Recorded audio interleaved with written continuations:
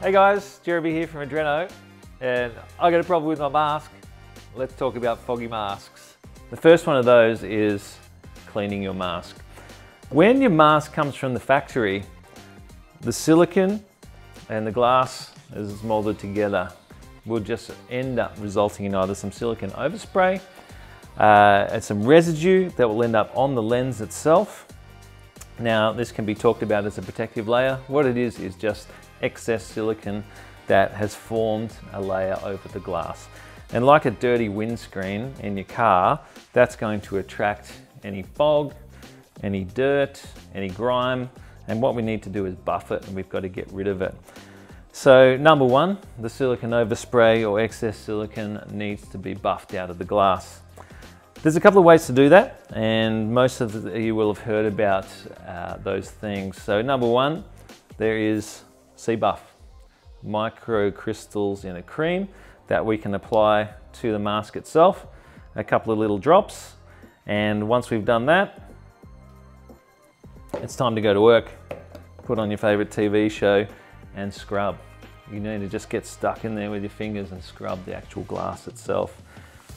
You can get a toothbrush if you want to, or a soft cloth, but those little microcrystals are going to start breaking down that silicone and start working away at getting rid of that layer. Now, you will have heard other things you can use.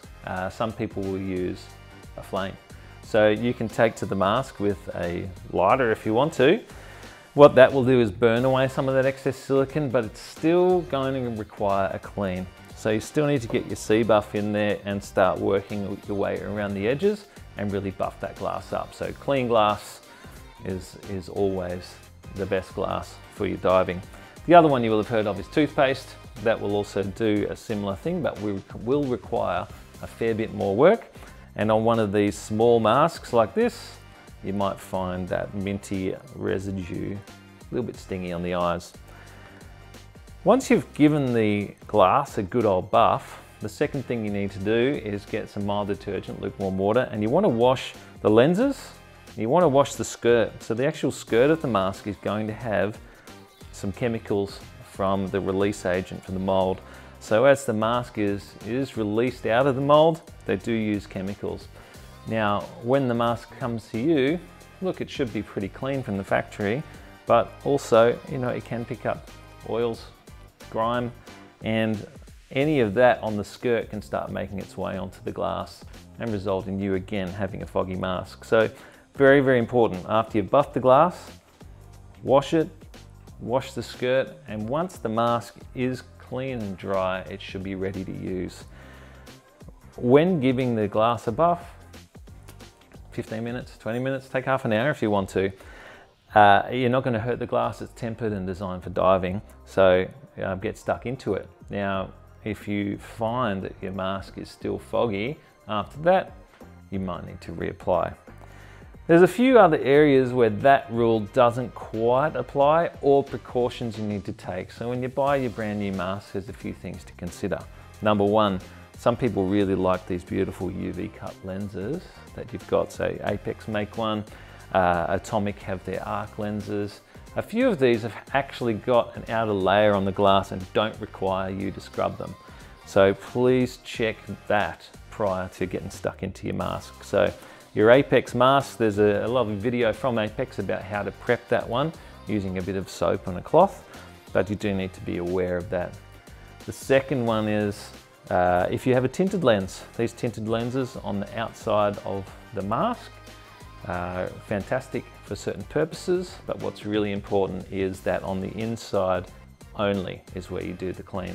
Some people like to clean the outside, but on these in particular, just the inside. This Tusa mask here, the Visio, terrific mask, has 20 layers of protecting coating on the outside, and you will find a bit of pre-cleaning already. So you might find some of these masks here, you do want to take precautions with the outside of the mask, but you can get stuck into the inside of these ones, but not the UV cut lens there. So important to pay attention to that. Now, you've got a clean mask, you're ready to jump in the water. You can get ready and have a big old, hock a big loogie and spit in your mask, or get your friend to do it if you're really into the, they've got a really good booger setup going on. Or you can use an anti-fog. So anti-fog, you've got something like Sea Gold, Sea Drops, or something with an applicator like the Tusa, which you can apply to the glass. All of these particular varieties you apply just before you get in, give it a good smear, quick rinse, and on the face. Depending on the aspect of whether you are just doing a dive and having surface interval, if you're out maybe free diving or spearfishing, snorkeling, and you're in the water for a few hours at a time, well, if that's the case, you might use a more viscous setup like Sea Gold.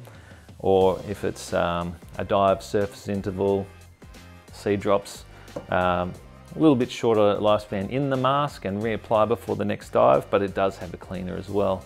Very good for optical lenses. If you apply an anti-fog onto a clean mask, there is very, very good 99.9% chance that that mask is not going to fog up. Sure, sometimes it does, but you can always repeat the process of the clean, or maybe it was just a really hot day and some really cold water. But what we've got to consider there is these things do work. They genuinely work. So you just need to check that you follow these steps along the way to make sure that your mask is lovely, clean, anti-fogged, and ready for you to go diving.